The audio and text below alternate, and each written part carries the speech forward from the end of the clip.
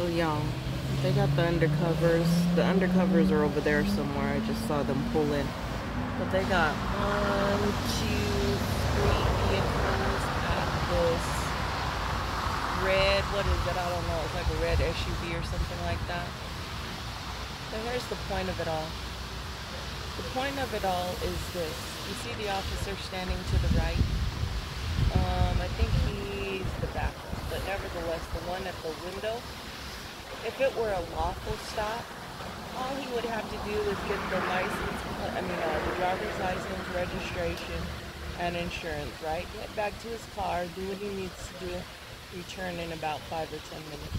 But instead, the person that's in the red vehicle is too stupid to be a criminal. This is what I'm talking about. So what they're doing now, the person in the red vehicle is snitching on everybody. Saying names, saying everything. Just don't know how to shut up during a stop. See? If it's a traffic stop, you don't need to be talking. Why are you still standing there? You don't have to have a conversation. But because y'all refuse to read and educate yourselves, there you go. Anyway.